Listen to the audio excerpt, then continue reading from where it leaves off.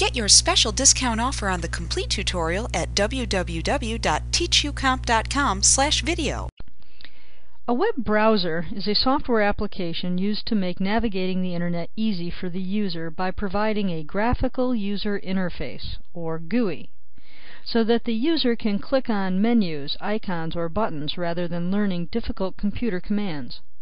It is also called a web client because the browser application resides on the client or the computer of the individual using it rather than residing on the web server. There are many different types of browsers: Mozilla, Firefox, Opera, and Mosaic. However, Netscape Navigator and Microsoft's Internet Explorer are the most popular web browsers. Internet Explorer is a web browser made by the Microsoft Corporation that allows the user to view web pages. Second only to Microsoft's Internet Explorer is Netscape Navigator, often just called Netscape.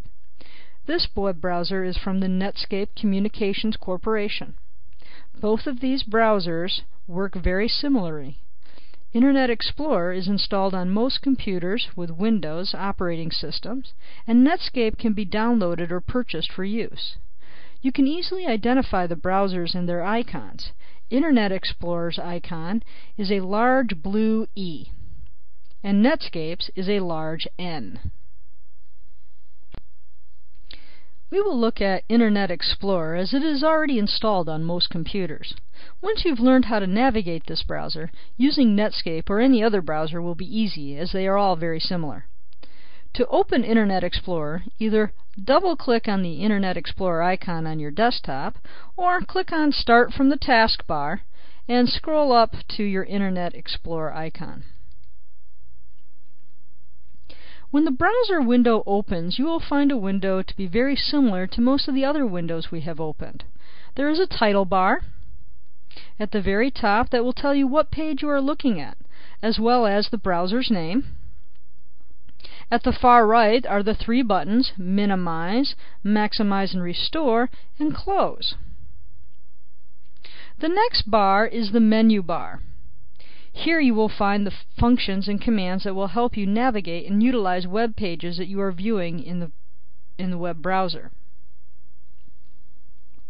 Below the menu bar is the icon bar. These icons will help you move easily to specific web pages and organize the pages you want to return to later, as well as perform other commonly used functions. The last bar at the top is the address bar. This bar displays the address of the web page that is on the screen that you are viewing. You can type in the address bar any page that you want to go to, and either click on Go or hit the Enter key on your keyboard to go to the address you have entered. In the center of the window is where you will be able to view the web page. You will often find scroll bars at the right and at the bottom, depending on the size of your web page that you are looking at. At the very bottom is the status bar.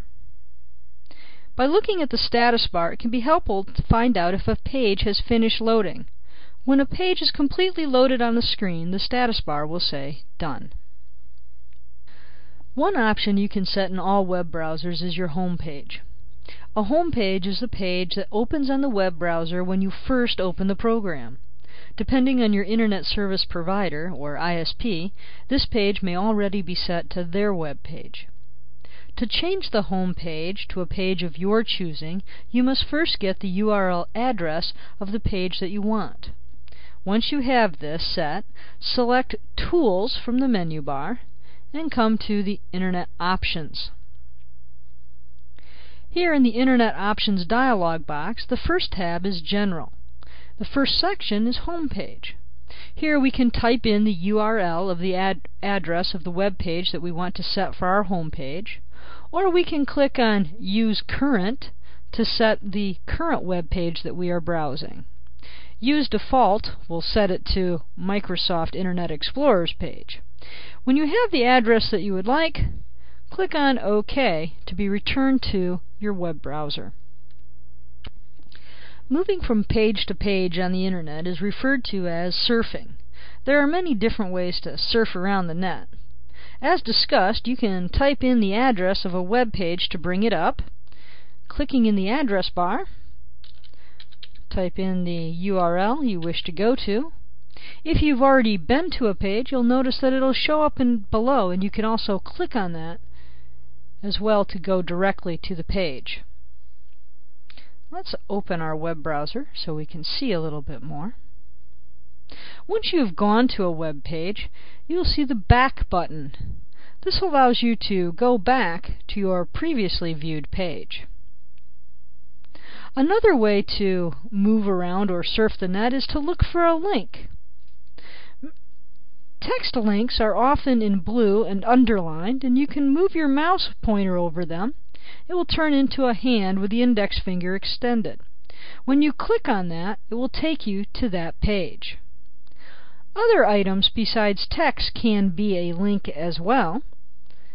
Any object that you move your mouse over and your pointer turns into the hand with the finger extended indicates that that is a link.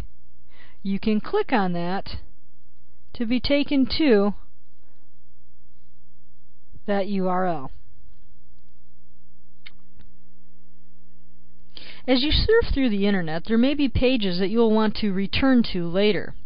Web browsers give us a utility called Favorites to copy and save these pages so that they can be accessed again. There are two ways to see and use favorites. From the menu bar, you can click on Favorites, or you can click on Favorites from your icon bar. When you click on Favorites from the icon bar, a screen will open on the left side of the page that you are viewing.